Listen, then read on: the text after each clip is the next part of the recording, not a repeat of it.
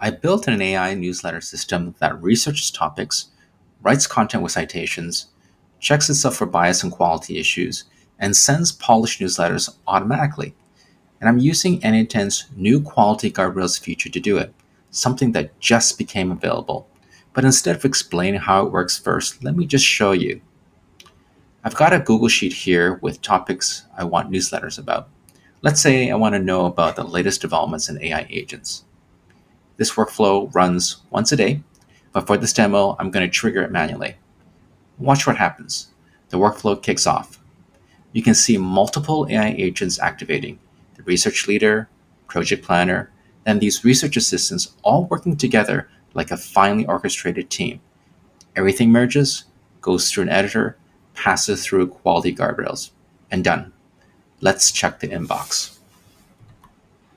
And there it is, professional newsletter about AI agents, complete with citations, properly formatted sources, and it's actually well written because it went through multiple agents and multiple quality checks. Before I show you how this works, real quick on why this guardrails feature is a big deal. In this workflow, I'll be using it to check for incomplete content, bias, and toxicity. But you can use guardrails for all kinds of content validation, from jailbreak attempts, stopping users from manipulating your AI agents, NSFW, not suitable for work content, PII detection for personal data, secret keys, malicious URLs. Basically, any content validation rule you need, you can build with guardrails. It's like having a security checkpoint for AI output. Before we do a node-by-node walkthrough, let me show you the infrastructure set up with Hostinger, who I'm proud to be partnering with. I chose them because their platform is specifically suited for AI automation projects like this. Let me show you their KVM2 plan. This is exactly what I'm using. For the price, you get dedicated resources and full root access. But the real game changer, by self-hosting, you can run unlimited AI agents and unlimited executions. No monthly limits, no usage caps. What I love about this setup is the one-click n8n installation with Q mode enabled. Plus, you get free weekly backups automatically. Setting this up is super straightforward. I'll just add the KVM2 plan into the cart, and here's the best part. I've got an exclusive discount for you. Just use Derek and the coupon code and get additional 10% savings on yearly plans. Here's how easy it is to access n8n after purchase. We'll select the free malware scanner, create a root password, continue, finish setup. After a few moments, it's building your n8n machine. Now your n8n machine is ready. We're going to manage the VPS, go to the dashboard, and then select Manage App. And there you go, your n8n instance is ready. All right, let's do a node-by-node walkthrough. So we're going to start from left to right. The first one is a schedule trigger. So this schedule trigger triggers at 7 a.m.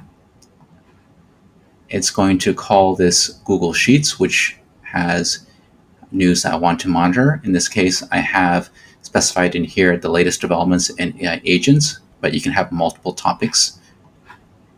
Now we're going to iterate through and loop through each of the items in here. And for each of the items, I'm going to start with the research leader. So this is a AI agent node. So this AI agent node has a system message that uses the Perplexity tool to structure a table of contents for that particular topic. Now I'm going to use this Perplexity tool to do the research here. And I'm going to set this to Sonar Reasoning model. So this has different kinds of models that you can have, but Sonar Reasoning is a good one. And then we're going to pass the table of contents into a project planner. So this project planner will have the ability to break down the table of contents into prompts. So if we look at the structure output here, it's going to output the subtitle, the introduction, conclusions, image prompt, and a set of chapters. For each of the chapters will have a title and a prompt. So this will allow the research assistants to work on each of these prompts for a specific part of this, this research. So now we go into the split node. So this split node will take a look at all the chapters that the project planner has found out and broken down into. And for each of the chapters, it's going to take and initiate a research assistant. So if there's 5 chapters, we're going to have 5 research assistants. So each of these research assistants will work through each of the prompts provided by the project planner and use the Perplexity tool to do additional research and format it in HTML with citations. So there's a detailed citation guidelines here, as well as how to format it.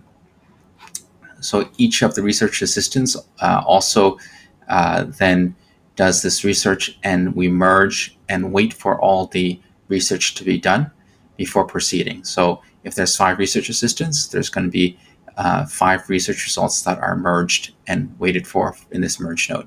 In this merge node, we're just going to combine and merge by position and get all the data into this one node.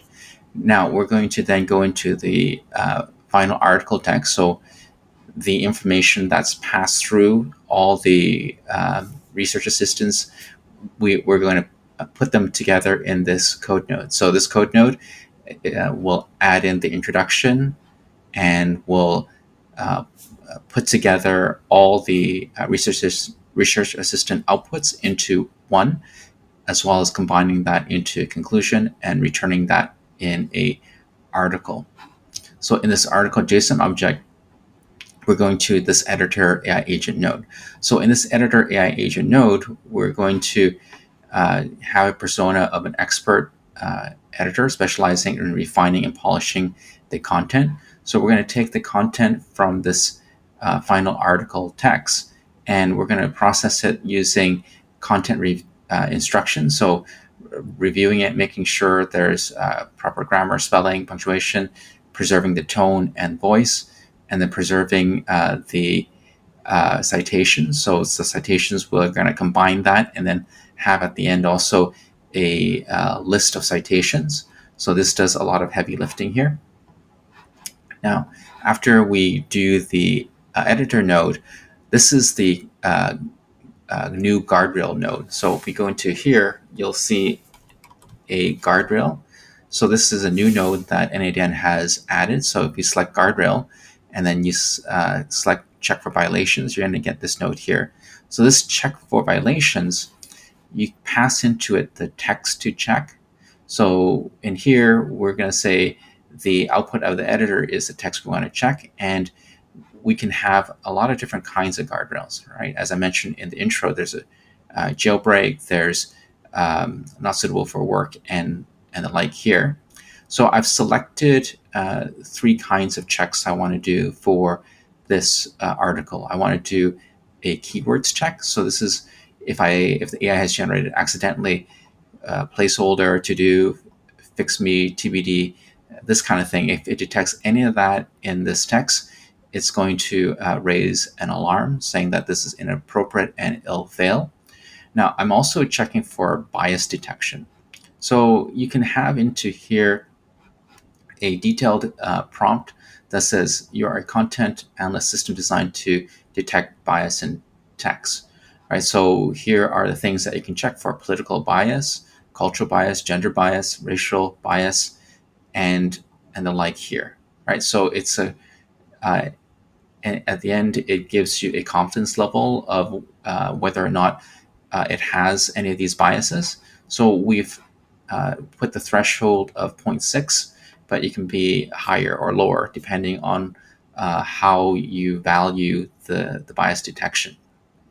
So then we also put in a toxicity detection. So in this, we do it similarly. We say you're a content moderating system designed to detect toxic content in text. And we put here additional checks for whether or not the text has insults of personal attacks, threats, intimidation, hate speech, and discriminatory language, and the like here. And then we also provide a rating. So this rating also is 0 to 1 of the confidence level, right? So if it's confident that it does not have, or 60% confident that it does not have any of these toxicity detectors or signals, we're going to pass that, right? So this will combined gives us 3 criterias to check, but this can be even more powerful, right? So you can check if there's like personal data, PII information, or if there's secret keys or malicious URL. So there's quite a lot of things you can check, but you can also check for custom patterns, right? So this is very, very powerful in terms of what you can do with this node. So this node here actually brings a good workflow into a great workflow, because now you're confident that it passes these security checks. So after this guardrail node is complete, it either passes or fails. So for fail, you can hook this up to a Slack channel to notify you, or another notification mechanism. To pass, we're going to go to this next node here. If it passes all the security checks, it's going to get the title. So we're just going to take the editor output and ask it to suggest an appropriate title for the email that we can then paste into our newsletter system. And then from there, we just output to Gmail node, the subject, as well as the editor message. That's the complete system: multi-agent research, content generation, quality guardrails, and automated delivery. If you found this useful, subscribe for more AI automation tutorials. All right, that's it. See you in the next one.